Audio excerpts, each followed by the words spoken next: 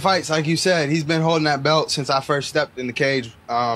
He's been the man that I've been after this entire time, this entire journey. So with him avoiding me, acting like he don't know who I am and so forth, it just kind of, it don't really add fuel to my fire, but it shows me that he fears me in a sense. He doesn't know what to expect.